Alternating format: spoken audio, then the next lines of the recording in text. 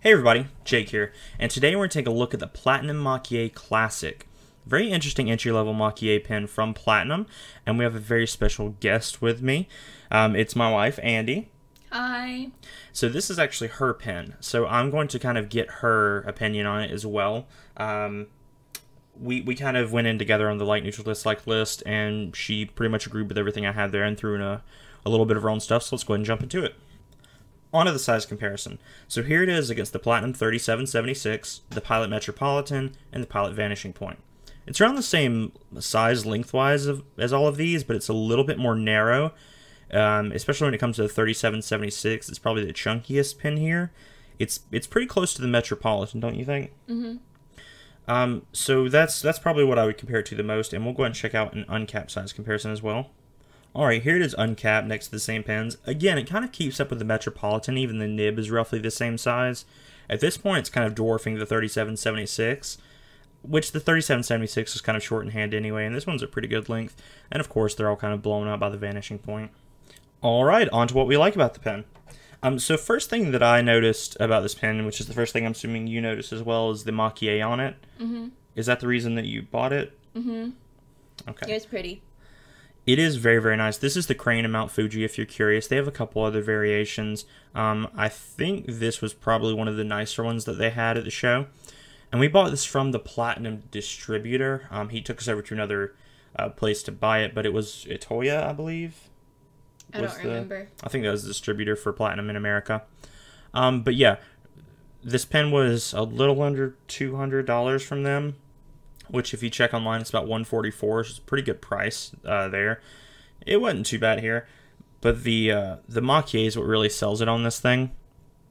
It's gorgeous. It's beautiful. The detail is amazing, and if you're curious about it, it is textured. It's not flat. It's not like a sticker. It's actual painted on there, and the detail is just magnificent. You can look at this and you can tell the individual feathers and things like that. And it looks like they used gold and silver dust as well. It looks really, really nice. This section's pretty good too. It's a little thin, but I think it's fine for your hands, right? It's perfect for people with littler hands, like me. It's a little small in my hands, but it's fairly long, so it doesn't really mess with my grip at all. So it's a pretty good size section there. The clip on this is very nice as well. It's pretty minimalistic. I like the lines on it though. It gives it some sort of a bit of look to it, but it functions very well. There's a little bit of ramp. It's fairly plain, but it does work. It isn't great in larger pockets. Did you use the clip at all when you carried it, or did you just carry it in like a pin roll or something? No, in the pin roll. The gold accents actually, the clip, the finial band, the end band, and the cap band all look really, really nice, especially with this gold and the Maki on the crane's feathers and these yellow things. Do you have any idea what that is? Grass, maybe? Grass? And the clouds? I don't know. They're just yellow things. They're nice though. They're nice. They're pretty. They're pretty yellow things. So it really sets all that off, and I think it looks overall as a cohesive thing very, very nice. And you don't really know, I think because of the clip and all the gold there, you don't really notice the clip or the cap isn't really decorated the same as the body is. The nib on this thing is actually surprisingly soft. So this is an 18 karat gold nib, and it is a little soft. I wouldn't flex it too much. 18 karat golds, it may not spring back as well, and you may actually mess it up. Did you flex it at all, or you write pretty light-handed though? Mm-hmm. I bear down a bit, so I noticed it. The flow's very, very good. It's very consistent. I personally didn't experience any skips or anything, and I don't think you did either. It's not super wet, but it's not super dry. Especially if you put a good ink in there, like in a Roshizuku or something, it's gonna flow pretty well. The size and weight of this pen are also. It's not too short for me. It's right there at it, but in your hands it fits pretty well, right? Mm-hmm. So it's a little narrow for me as well, but it's not too bad. It's not unusable by any means. It is one of the smaller Maki pens though, and when you go up in size as far as Maki is concerned, you're going up in price a lot. And like I said, the price on this at least on the websites I can find them, are around 144 or so, and it's not too bad for what you're getting here. On to the neutral. First thing for me is the proprietary converter. It takes a platinum converter, so the same thing you'll see in the 3776, or if you have a a platinum preppy, same thing. They use those converters. They use those cartridges. This one came with 2 cartridges, I think. It did not come with a converter. We did have to buy one with it. One thing that kind of irritates me, honestly, is the converter that you would get. They sell them in silver and gold, and which color would you buy? Gold, right? Because all the gold. No. Because when you unscrew it, it's silver. Isn't that fantastic? So if you're OCD about that stuff, that's going to really, really piss you off. Just throwing that out there. You can't see it anyway. It doesn't really matter. I'll just get whichever one's cheaper. They're normally right around the same price. The nib feedback, it's not horrible. It's platinum feedback. This is technically a medium nib, but it's pretty fine for a medium, I would say. I still have the issue of it felt more scratchier than what I would like it to be. But I was really nervous about getting it grinded down, so I didn't make that decision.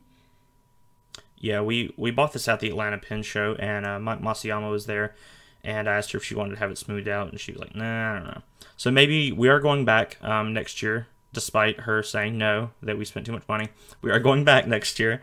And we are not going back next year because we are saving to go to France and Germany. We're going back next year. We're not. And it's going to be smoothed out. Don't look forward to those videos. It's not going to happen. It's totally going to happen. Well, I'll leave you here. It's very fine. It's not too bad, but the feedback's there, and neither of us are big fans of it. We normally go for a Western medium or Western broad if possible. Or whatever Twisby is. Yeah, whatever Twisby is. I usually get those in broads for her. The nib's fairly plain as well. I know the light's a little bit tough, but you can kind of see it says 18K, and then it says P, and then it has some sort of Japanese symbol. Can you read that at all? Yeah. What does it say? That's Naka, so that's like middle. So it might be a medium. I think it is a medium. It is a medium. Yeah. But their mediums are very fine on this pen. So yeah, 18K, platinum, and Naka. I hope I pronounced that right.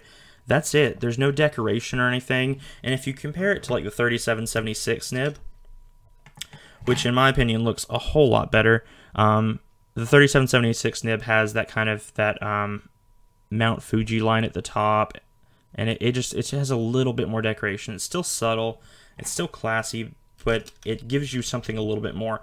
And I think the nib I think it's too simplistic. I think if they had decorated it really nice, it would kind of set off the Maki a little bit more. It's a good thing it's not your pen. Yeah, it's a good thing it's not my pen. The next thing is the body threads on this. I don't know if you noticed when I showed you the converter thing, but they're metal.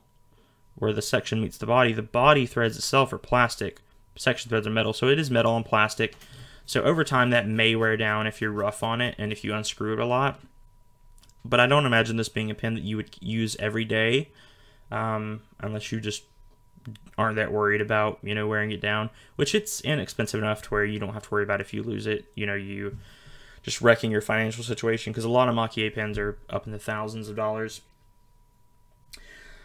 But that's about it for the neutral. It's just those couple of things. They're mostly gripes and personal preference stuff. On to the dislike. There's only one thing here, and I don't know if you noticed it at all. I pay a lot of attention to fit and finish. Like, did you notice any of the chamfering issues where the cap meets the gold pieces and things like that? I have no idea what you just said. Chamfering is just like the rounding of corners, so it's smoothed off kind of like this table here. Mm-hmm. It's not sharp. These are sharp. Can you feel that? Yeah. Yeah, a little bit. So it's okay. It's not too bad. There are like steps on the cap here, so it's not super noticeable until you touch it, but it's there. That's with all the black pieces. Where all the black meets the gold, there's no rounding or anything like that. It's not great. The next thing, and this really, really irritated me, is right here on the cap band, you can see there's the secondary thinner band down here. And where they actually laid it on there, it does not match. It is uneven. Right there, you can see. And same thing with the band above it. So I'm actually wondering if it might be that the black is laid over the gold instead. But yeah, it's uneven and it has a little bit of a offset there, which is kind of strange because normally on these pens in this price range, you're not really seeing too many of those issues. It may just be me. But again, what you're paying for on this pen really is going to be the Maki. It's a little bit the gold nib as well. But if you want just the gold nib, you can get, there's a cheaper platinum pen. I think it's like the PTL 5000 or something like that. It has a similar nib. What you're really paying for here is that just absolutely gorgeous Maki. So you kind of get what you pay for. But it is, it's printed, right? It's screen printed, which means what they do is they print out this thing, lay it down to give them a stencil, and they paint over the stencil. So it's not free-handed like a lot of, for Maki, the freehand is going to cost you a lot more because you need a more skilled artist. This is kind of like coloring in the lines, not to knock it any. It's still extremely impressive, and I'm sure it's very, very labor intensive as well. But it's not going to be the same amount of time and skill required to do like a Namiki Emperor or something that's going to cost you 10 grand. All right, on to the writing sample. So here we have again the Platinum Maki Classic. And for those of you curious, this is a medium nib, but it is very fine.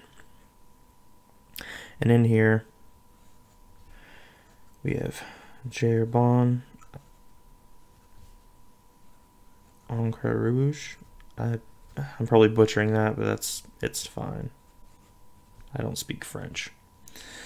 All right. So again, this is a fairly fine nib. It does have pretty good flow though, and you can get some decent line variation out of it if you're careful. We'll go ahead and do a reverse writing line, a normal line, and a line with some pressure. So you can see you can definitely get some out of there. Just be careful with it. It is, I believe, an 18 karat gold nib. I could be wrong. No, yeah, it is. It's 18 karat. So be careful when you're flexing. It's going to be a little soft. But the nib writes fantastically. It does have a little bit more feedback than I would like, but it's by no means scratchy. It's kind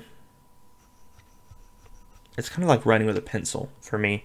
If you don't bear down much at all, you're really not going to get any feedback, and it's still going to write, excellently.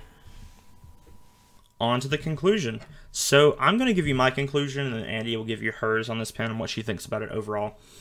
On my side, if you want to check out a Maki pen and add one to your collection, especially just to look at, I think this is a great choice.